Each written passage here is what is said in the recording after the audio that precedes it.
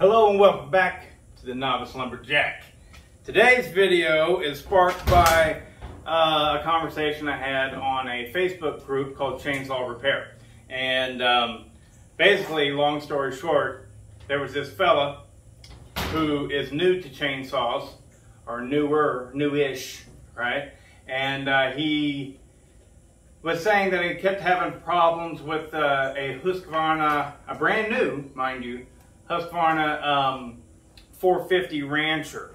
Well, if you know the 450 Rancher, then you know that's kind of hard to believe that anybody's having that much problems. And so I drew the conclusion, and I could be wrong, that the guy is just a noob and doesn't know what he's doing. And you know, we all were. All of us. There's nothing wrong with being a noob. You have to start somewhere. Anyways, so this video is Chainsaw Basics for Noobs, and I am going to be rolling through this quickly because it's a lot of material to cover. Number one, don't expect to get a chainsaw right from Lowe's or Home Depot and it run flawlessly right out the box. All right, you have to have a level of tuning. But there's other videos out there on tuning, and everybody, you know, how to tune your chainsaw, and they do a good job. I don't feel like repeating that. So look up how to tune it. But this is really basic knowledge that you should have, hopefully before you even purchase, right? So now I know you can hardly see this. It's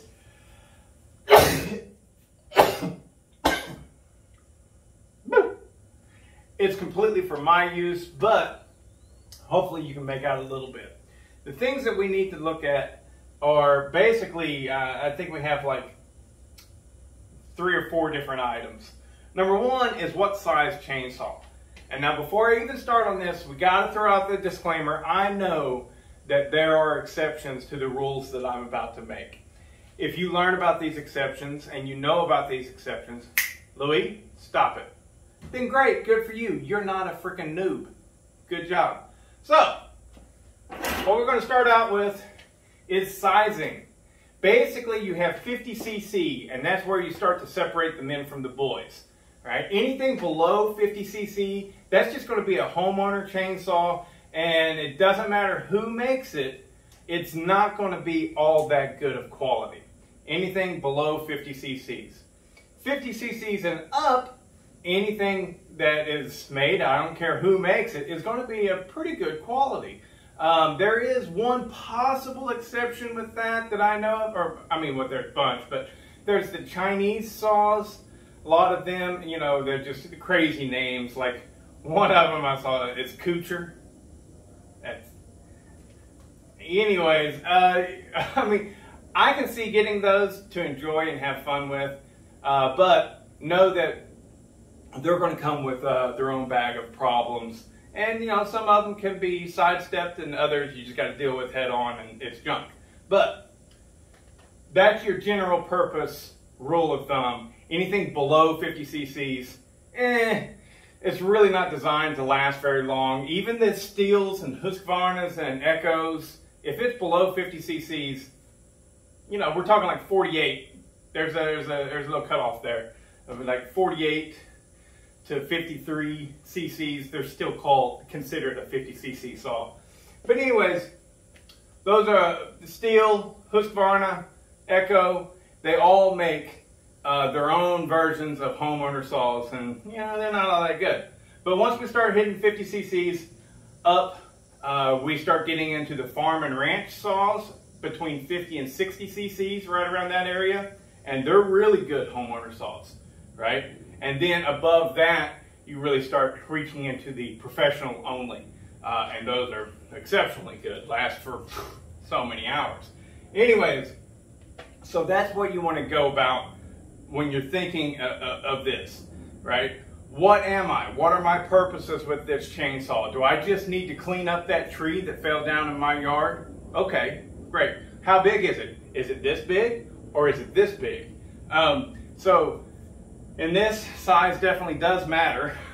And if you've got a great big tree that you've got to cut up, maybe you'll want, you know, about a 60 cc farm and ranch saw. You know, I think Stihl, they call theirs the Farm Boss. I know Echo makes a Timberwolf that's 59 cc's. It's a really good saw. Husqvarna, they've got their Rancher lineup, and they're good. They're all good saws. Anyways, but moving on, you got the size. Now, this one throws everybody for a loop. It's crazy, right? The actual chain sizing and bar sizing. You have three basic sizes of chains, and those are your pitch, right? And it's 3/8, and those are usually for your larger saws or professional saws. 0.325, which is for 50 cc saws, all right? You're right there floating in that. Now, depending on if it's Stihl, Husqvarna, Echo versus Poulan, Ryobi, Craftsman, right? The Stihl, the good saws, even, you know, down to 40 cc's, they'll still have the 0.325 chain. That is an excellent chain, I think. And then you have the 3/8 low profile. It's the same length as the 3/8, but it's real short so that it doesn't take as big a bite of a wood and a little sissy saw can pull it, all right? So these are for your homeowner saws or possibly your tree trimming saws, right? The other thing is the gauge of the chain. Every chain has drivers. These drivers are what rides in the valley of the chainsaw bar, right? That's a certain width in there. And you need to match up these width numbers of the drivers so that it'll fit in your bar. If you have a 0.050 bar, like that's most all of Husqvarna bars are going to be 0.050. But know for sure, all right? It'll say right on it. But you want, if you've got a 0.050, you want a 0.050 chain, all right? So far there's two measurements right there. You've got the pitch, you have the gauge. 0.050, 0.58, and 0.63 are the three different gauge sizes. 0.58 and 0.63 are primarily Stihl. Stihl likes to be real proprietary in their things, and something that works for Stihl won't work on anything else. Whereas Husqvarna owns so many different chainsaw brands, and so therefore the stuff that works on Husqvarna will oftentimes work on a lot of other things as well, or at least can be adapted.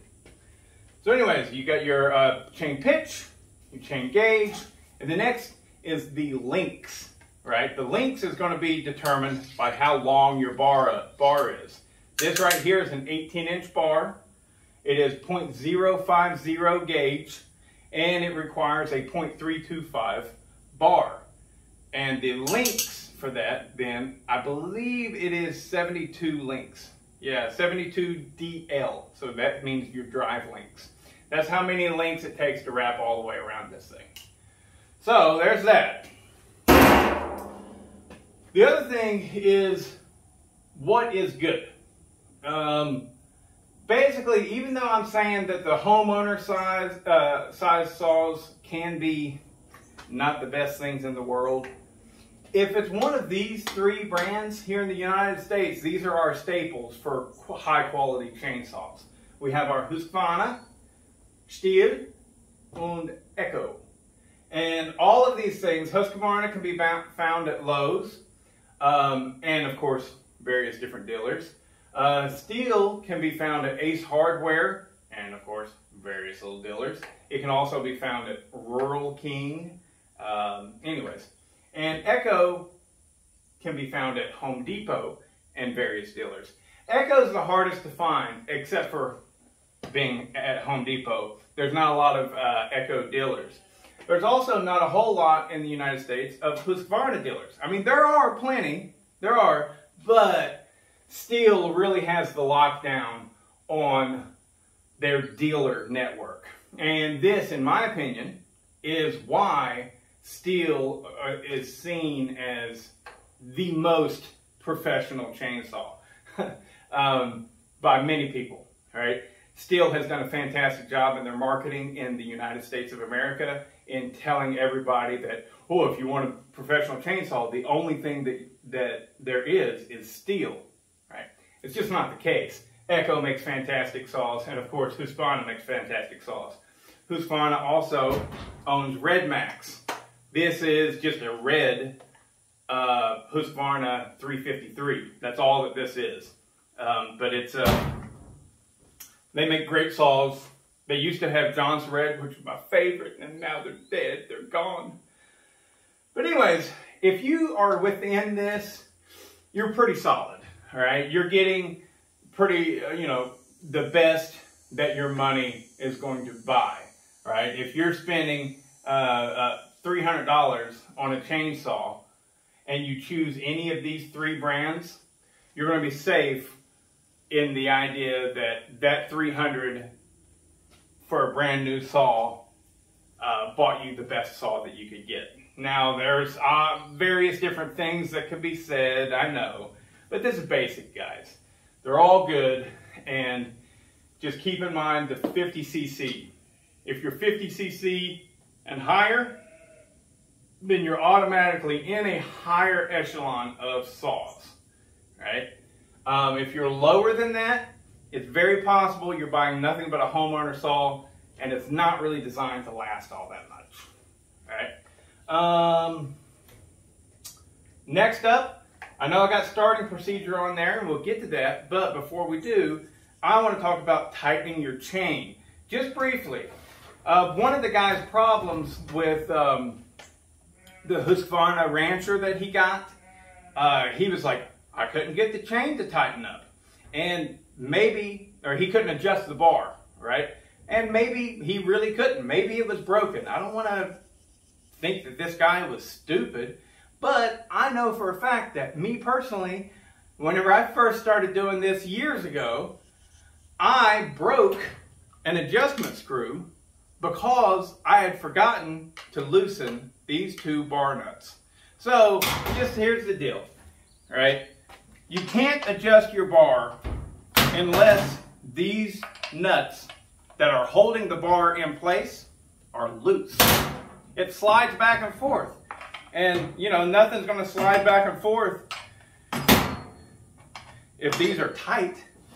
So now at this point, right, you have really just 2 different places that the adjustment screw is going to be. It's either going to be right here, or it's going to be down here. If it's down here, typically you have either an older saw or a cheaper saw. If it's right here, you have either a modern saw or a better saw. But anyways, whenever you're adjusting this, see, my chain's nice and loose there. I don't know how well you can see that. But it also, the bar moves up and down. All chainsaws are going to do this. Whenever you're tightening, see, whenever you use this chainsaw, you pull like this. You drive that bar into the wood, which then, of course, applies pressure to the bottom of this bar, thus lifting it. And so, whenever you tighten it, if you tighten it just the way that it is, then eventually, as you use it, it'll go like that, and it'll loosen the chain. So we pull up on it while we are tightening that adjustment screw. We get it where we want it. That's good. We dip down like that, holding the bar up as we snug up the bar nuts.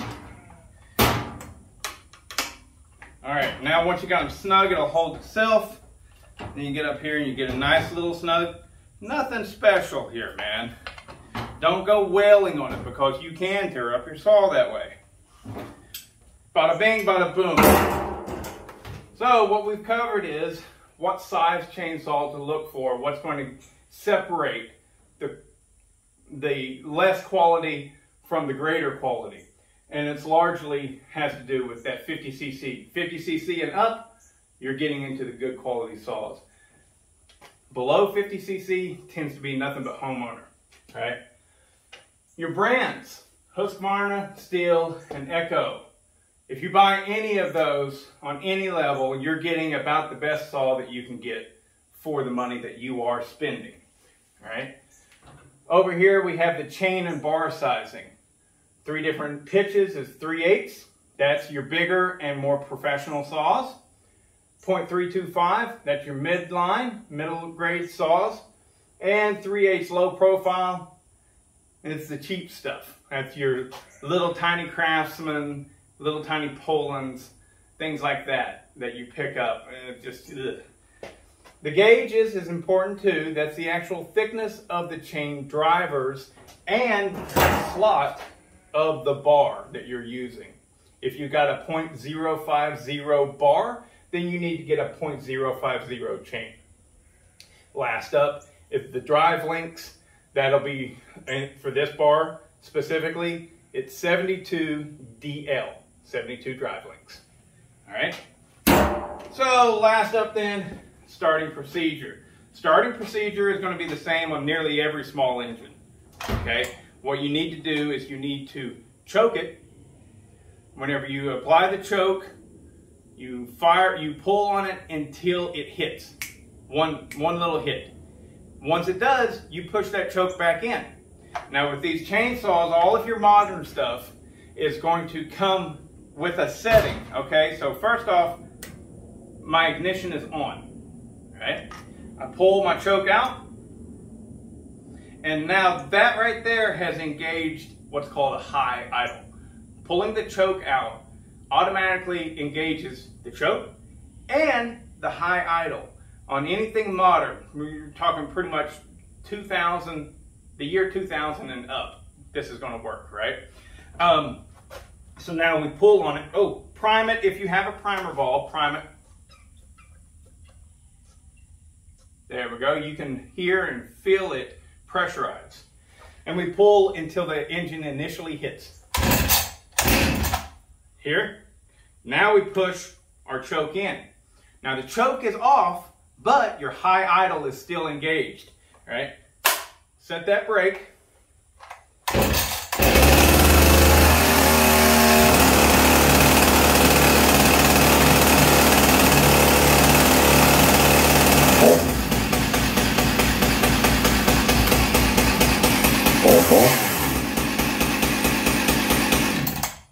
So the little blip of the throttle made it calm down because it releases the high idle. Let's see if you can hear it. I'm engaging the choke, and then I immediately push the choke back in, and now listen for a click. There it is. I just disengaged the choke, or the high idle. So that's how we work with a modern saw. If you are enjoying your older stuff like I tend to do, there it is. This right here is ancient. I believe it's early 70s. I don't know, but it still runs pretty darn good. So the point of it is this has a different type of high idle. This high idle, you have to manually set it yourself. What you'll do is you hold down the operator presence lever, which you can't squeeze the throttle without depressing that.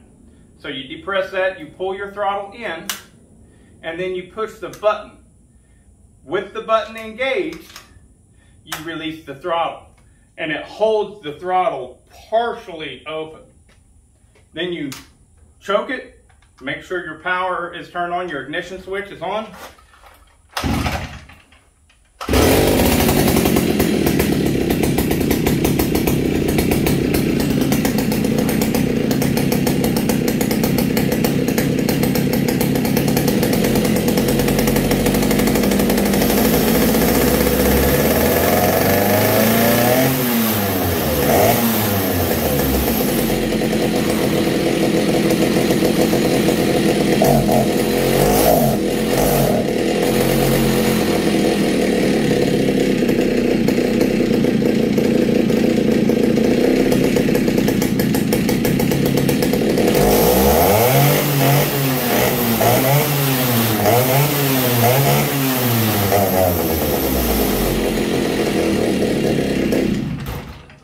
Needs a little bit of tuning, but he's good. And there's no way that I can actually teach you guys how to properly operate something as old as this. It requires a finesse and knowledge of what's going on. As you saw that while I was trying to get it to quickly throttle, Well, there's two reasons it wasn't doing that. One is because I didn't let it warm up enough. You want it, something that's old definitely needs to warm up. And two, who knows? It's old as the hills. So you just have to learn it. Learn that, you know, if it's wanting to die whenever you give it all the throttle, you might have to do some adjusting on that carburetor. So, but anyways, I just want to pull that out because it's pretty neat. And I think that does it. I hope you like the picture of the video. That is yours truly as a small child. Anyways, that was 7th grade. No. Was it 7th grade? It might have been 6th grade. But anyways, yeah, I think it was 6th grade in my basketball uniform with my high socks. Anyways, I hope you enjoyed the video. Please like and subscribe. I know that this is foreign to a lot of you guys. It was foreign to me forever. But the deal is if you like something and you click that like button, all it does is it shows you more from my channel and channels like mine. And, you know, I get it.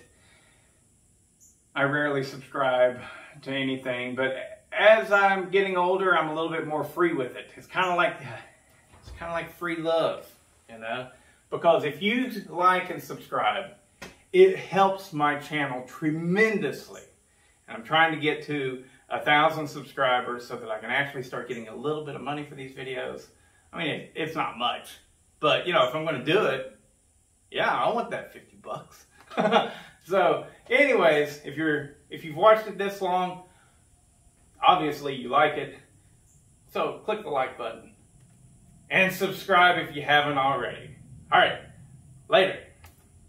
Oh, let me know in the comments if you think this is stupid, if I missed something, because I like it whenever I get to read y'all's comments. So anyways, I try and answer.